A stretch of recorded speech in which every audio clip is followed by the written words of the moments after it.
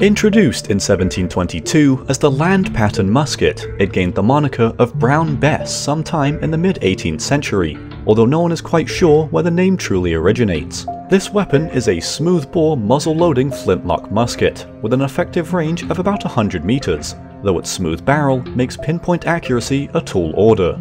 Both sides used British-made versions of the weapon, but the Continental Army would begin to manufacture their own during the war.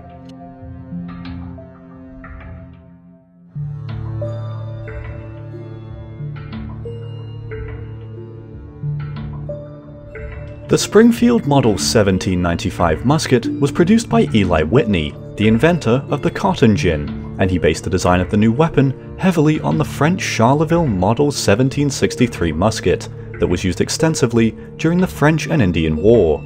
This too was a muzzle-loading smoothbore musket and the first official service weapon of the United States.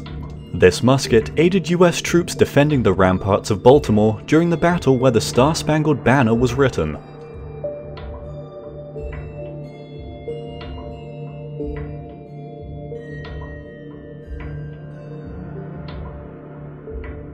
This rifle is a variant of the Springfield Model 1816 and featured a percussion lock, making it much more reliable and resistant to weather than flintlock muskets. It had an intentionally thicker barrel than necessary, the designers assuming that the barrel would someday need to be rifled to fire newer, more accurate ammunition, which it eventually was.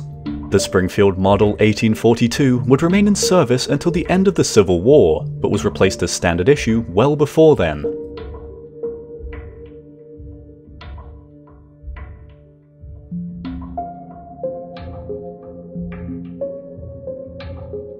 Introduced in 1861, the Springfield Model 1861 was a muzzle-loading rifled musket design, firing the new mini-ball ammunition that was much more effective than the round musket balls commonly in service at that time. The Springfield would be used by both sides of the Civil War, with over 1 million produced during its course, the weapon being far more accurate and deadly than previous smoothbore designs. This would be the last musket design issued as standard by the US Armed Forces.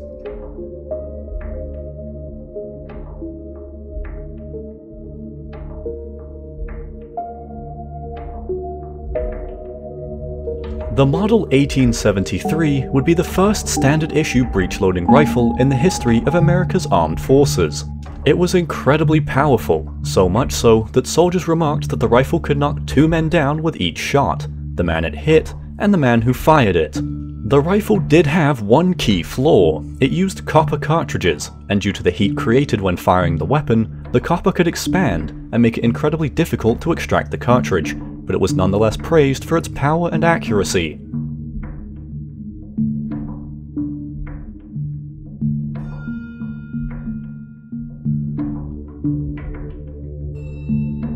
Adopted in 1892, the Krag-Jorgensen bolt-action rifle, also known as the Krag, was a Norwegian-designed weapon intended to replace the single-shot Model 1873. The rifle would see combat in the Spanish-American and Philippine-American wars, but the Krag didn't hold up very well in the tropical climates of Cuba and the Philippines. Heavy casualties in the Spanish-American War were pinned on the Krag, and a replacement was sought, with the Model 1892 replaced as standard issue in 1903, making it one of the shortest-lived standard issue firearms in American military history.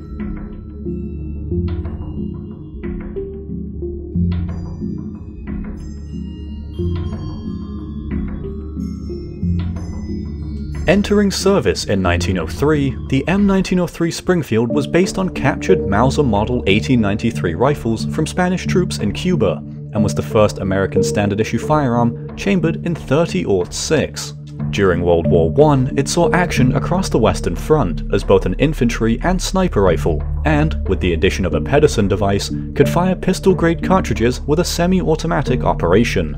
Remaining in use until the 1970s, the M1903 is a proven and battle-tested rifle design.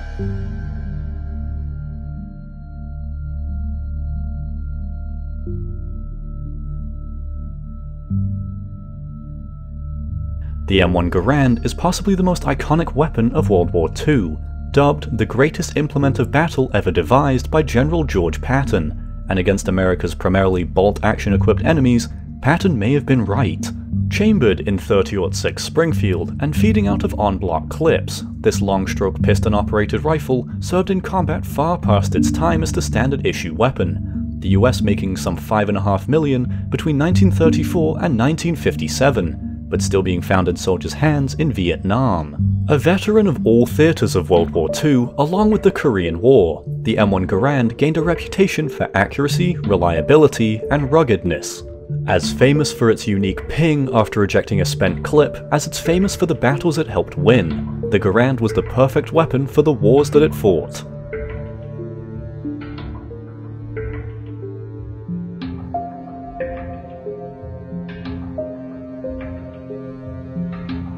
Possibly the two most problematic rifles fielded by the United States in its history, the M14 and M16 gained quite a reputation in Vietnam, and certainly not a good one. The M14 was the spiritual successor to the M1 Garand, chambered in the 7.62x54mm NATO round, but it was too long, heavy, and lacked the firepower to compete with the Kalashnikovs that it was fighting against. Its unwieldy nature in automatic fire further stressed a need to find a replacement. That replacement, the M16, was a whole nother disaster, its tendency to jam and experience stoppages during combat causing heavy casualties. Furthermore, soldiers distrusted it due to its fiberglass construction and smaller 5.56x45mm cartridge. Improvements would be made with the M16A1 design in 1970, and some faith would be restored in the platform as a result.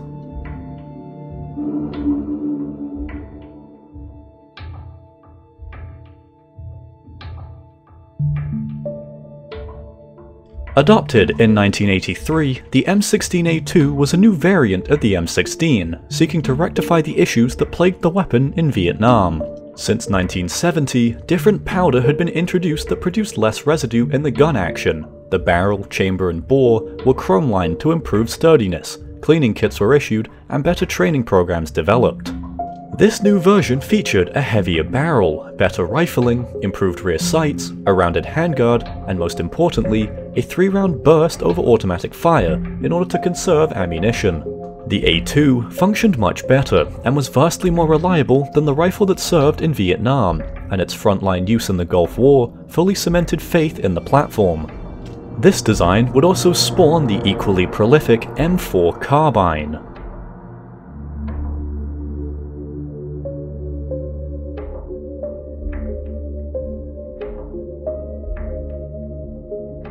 The M16A4, adopted in 1996, was essentially the same as the A2, albeit the A4 had a removable carrying handle and various Picatinny rail mounts for accessories. Other improvements include a modified flash suppressor, new polymer buttstock, and a spent case deflector for left-handed users. With the global war on terror beginning in 2001, the M16A4 had no shortage of combat operations, serving as the US standard issue rifle in Iraq and Afghanistan, and now being famed for its reliability rather than distrusted because of it.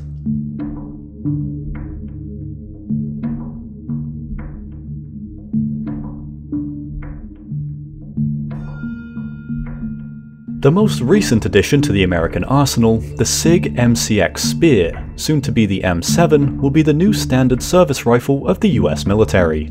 After defeating competition from the likes of FN and Beretta, the Spear was selected as the winner of the Next Generation Squad Weapon competition in 2022, with this new rifle on its way to the hands of American soldiers.